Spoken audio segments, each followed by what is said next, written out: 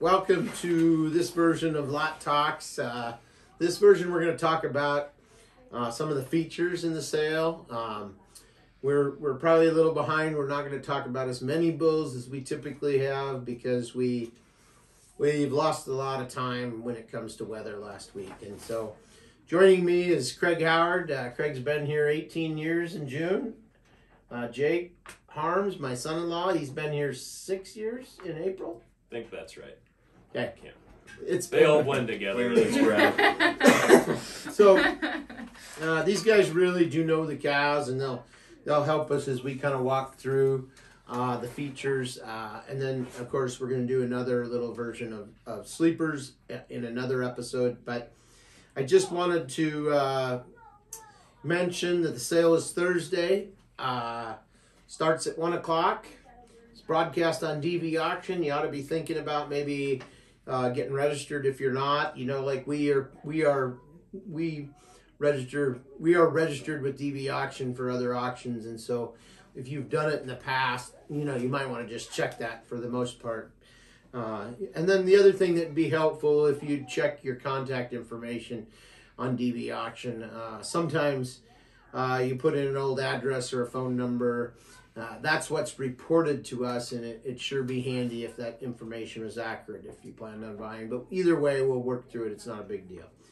So I guess to start talking about the bulls, we're just going to lead it off with Lot 1. This is a bull I really like. I'll let the guys say a few words.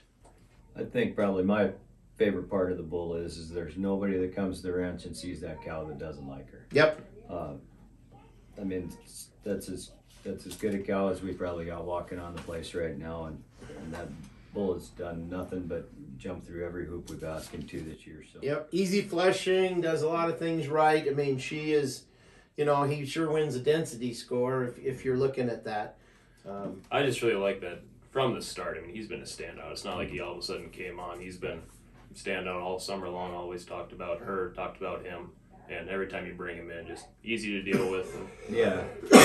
So quiet, nice nature, just like the cow. Yeah.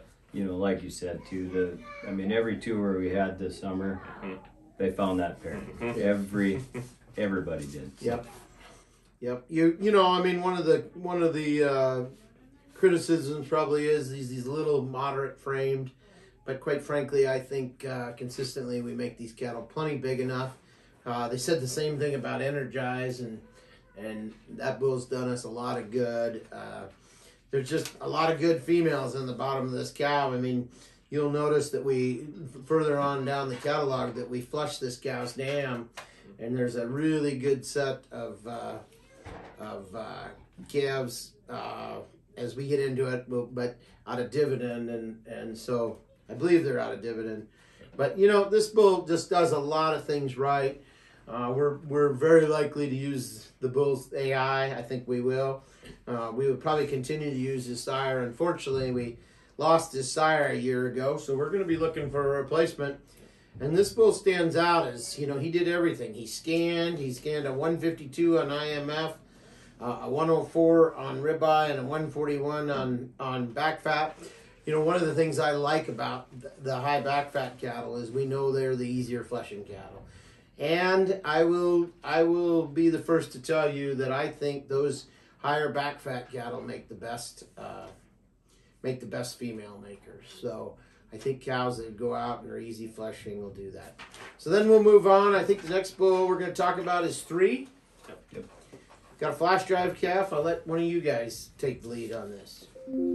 Again, I think when you go to the pen, he stands out. Yep. I mean, it's just another calf that just completely stands out there in the pen. He's dark red. He's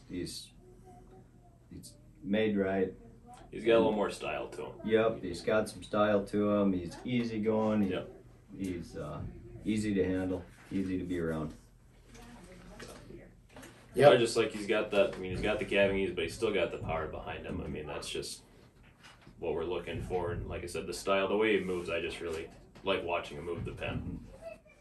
You know, on those 2 pages, I'm just going to briefly, you know, there's a lot to. I mean, there's some bulls we're not going to talk about just because of the time, but Lot 2 is a heck of a stock market. Goes back to the same cow line as Warhead.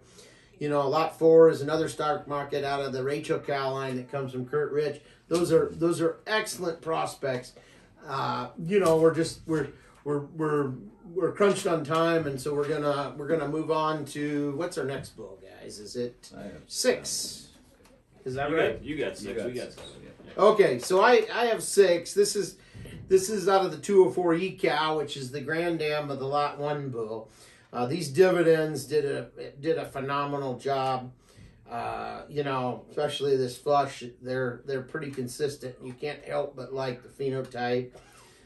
They just did so many things right. They're high marbling. They're excellent growth. You know, I just like these cattle all the way around, and so I'm gonna let those guys talk about Lot 7. I have him as well, but you'll probably want to hear somebody else visit. I think we talked about it, that, you know, just Paycheck has put so many up front here, and you kind of have to dive through and maybe dig a little deep, find the differences that you really like in him. I think for me, I like 7, just he has a little more frame to him and just really good depth body to him, moves good. Also his dam, I mean, that's another good dam out of there. Yep, another good dam. You know, we've had a lot of good luck with the E116 daughters, and this one's no exception. Yep. Plus the grand dam. Yep. And that's where that frame came from, I think. Yep. 16. That was a good mating, I think. Yeah, this bull has a little frost or a little scab on his scrotum. He did semen test. Everything appears to be good to go on him. It's been mentioned to me by pretty much everybody that looks at him, but we fully stand behind these bulls, and we think, you know, he's going to be ready to go. So then our next kind of feature, 11. Sorry, guys. Yep. So there's another full brother to 7. Go ahead. Full brother to 7. He's and I think we're splitting hairs on whether you like 7 or you like 11. I think they're very comparable. By the parenulated consistent herd. Yeah, exactly. And again, I can't say enough about 204E. The dam of those, she's probably the best Spartacus cow daughter we've got on the place. If there's no other reason to take a look at those calves, I would say that just the cow alone is. Yeah, well, and then the Primnose 509 cow, B cow, was no slouch either. I mean, it came out of the embryo transplant program. Excuse me. But, you know, just, you know, I guess it'll show you the consistency that we can't agree. Well, both bulls are good. I mean, that's the reality of it. And so, you know, I don't think anybody should discount either bull. I think you should take a look and see which one fits your program and go from there. Yep. What's the next one we have, guys? I lost my list here. I've got 12. Yep. 12. That's what I was thinking. You guys want to talk about this high density calf a little bit? He's a high density. The whole world knows about hard drive, and so I really like the franchise daughters in general, and this is a good one. I know he's probably comes with a little more birth weight, but I mean, if you got a set of cows you need a bull for, he's gonna bring some power and leave some daughters behind. Yep. You know, one of my mantras always is I really do believe the genomically enhanced EPDs. He's a 0.6. I know that 114 birth weight will scare some people off, but the reality is when you look at that with genomically enhanced EPDs,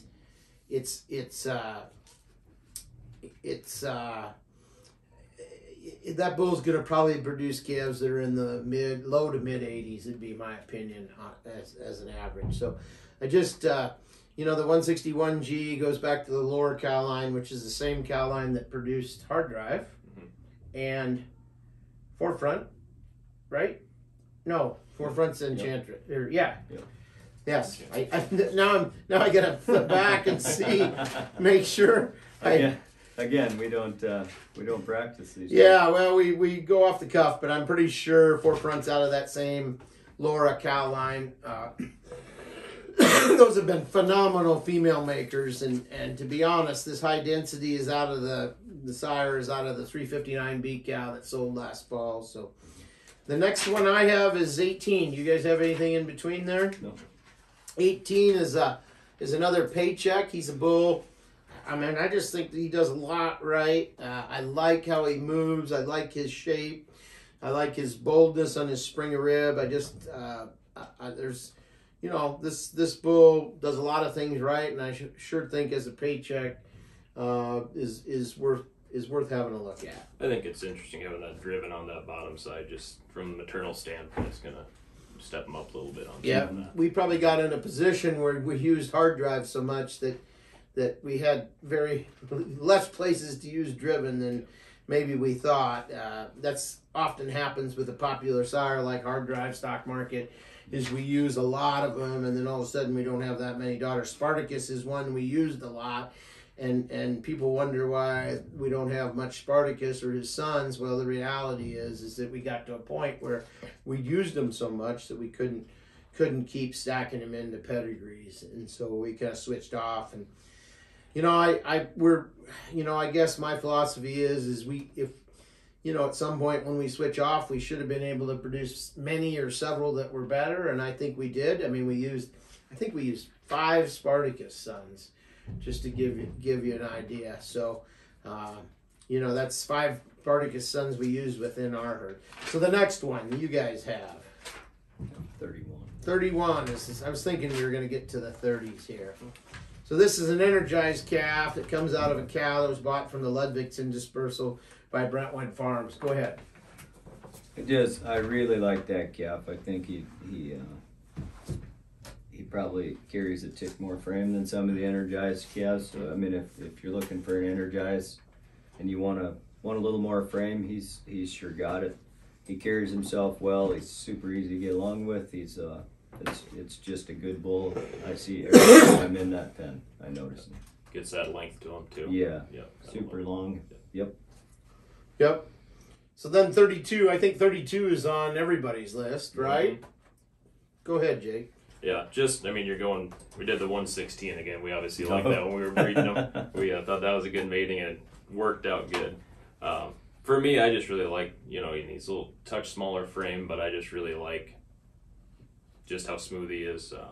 Quiet to be around, but also just look at the power behind him too. He carries himself well, Yeah. and again, like probably a broken record here talking about the cow, but that's a nice young cow. Yep. And then the next one I have on my list is 37. Where are you guys at? Do you have one before that? No. Okay, 37. I mean, I really like this 37 bull personally. I like his bold springer rib. I like the way he moves. I like his hip. You know, this one again is out of a female that came out of the Ludwigsen dispersal. But this bull, I'm awful tempted to maybe possibly use this bull as an energized son. You know, we haven't decided exactly what we're going to use. We probably haven't laid out many breeding problems or breeding plans because of the constant blizzards we feel like we've been dealing with. But there's a lot I like about this bull. So, and then the next one we have on the list is 40. I have 39. Okay, 39. I was thinking somebody had one before. Go ahead, Craig.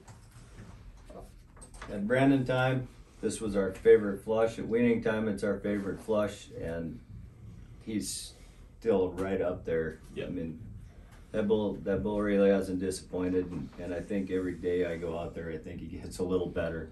I think that's a good bull with a good pedigree that's going to go on and do something for somebody. Yep. So I think he's kind of special. Yep.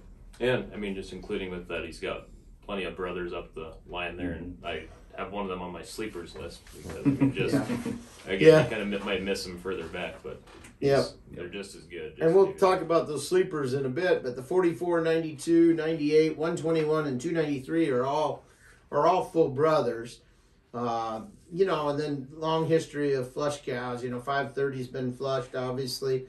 311 was flushed quite a bit. She was an embryo calf. Yeah, she was born in embryo, and then there's, I'm probably thinking there's 4 or 5 generations of donor cows in this bull's pedigree. So, and just to add on to that, the heifers of this flush are just as good. Mm-hmm. I mean, you can spot them too. the forefronts have really done a great job for us when it comes to producing females, and so I don't anticipate that changing. As you went through it, you can kind of see they're female makers. Lot 40, excuse me. One of my favorite stock markets, comes with a little more berth, but he's got the gas. Again, we were just talking about it. It's a forefront daughter out of the 289 Toriana D. That's a cow we flushed. I really like that bull for his ease of movement and I think there's a little something special about him, myself personally. I mean, if we probably weren't so full up on stock markets and using the old bull himself, I mean, we bred stock market to a lot of cows through the past few years. So the places to start to use him gets a little bit more limited. Anyway, that'll wrap up features. If you want to talk about a bull we didn't talk about, we'd be happy to do that. Remember, we're available. We can talk about the bulls. Sale is Thursday. Starts at 1 o'clock. It's broadcast on DV Auction. And if there's anything we can help you with, don't be afraid to call.